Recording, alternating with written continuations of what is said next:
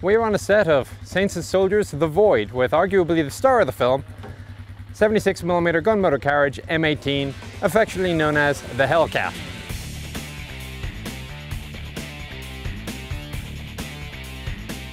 This nicely restored M18 is one of two that they incorporate in the movie. The two tank destroyers are called Annie and Avenging Angel. This one is Annie. It's an early production model. Avenging Angel was a later production. I'm not going to go into too much detail on this, but just to give you a rough overview, one, this is not a tank. The M18 isn't a tank, it's a tank destroyer. The most significant thing is it has no armor whatsoever.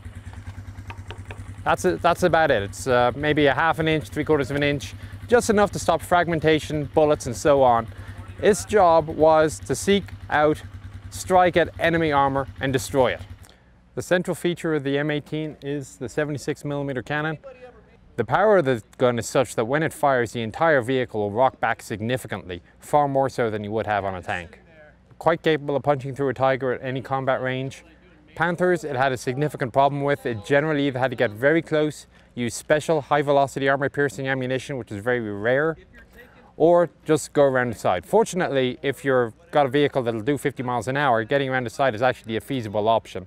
They can be zippy. It's surprisingly fast and agile. We were really getting up and going on some of these scenes.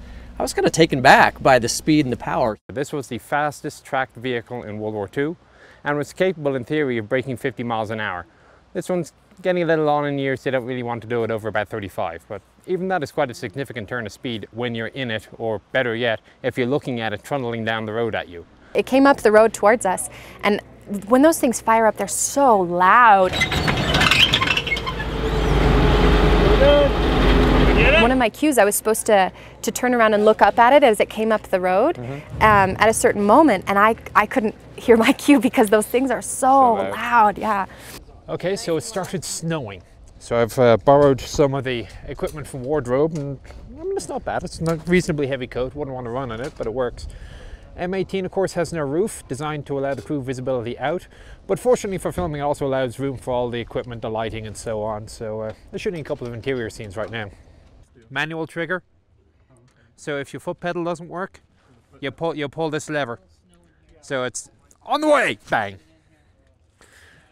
Gunner shot, tank. Ready? Clear. Fire. On the way. So this is the office of Annie, where the crew would work and play. I'm sitting in the TC's spot. He's got a ring mount 50 cal. To my direct front would be where the gunner is, and on the right hand side the loader.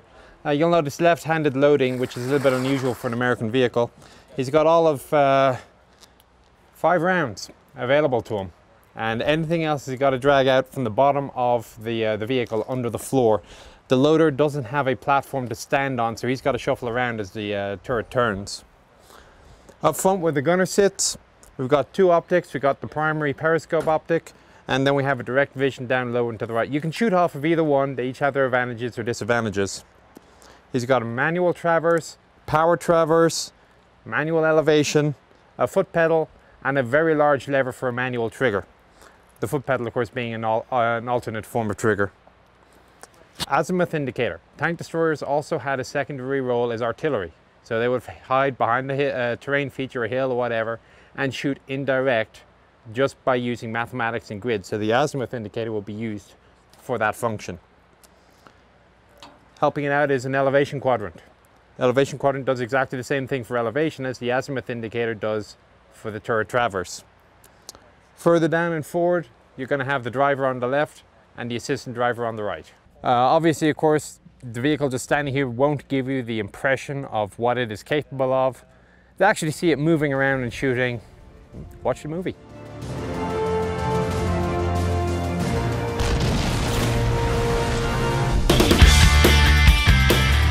Sitting on the cannon, you know, riding the You're like, yeah, whoa, whoa, whoa, whoa. Hey guys, we should probably get a, a lesson here.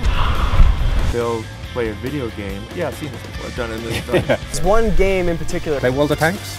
I've played it enough to know that it would be way too fun. I just got super addicted. .com.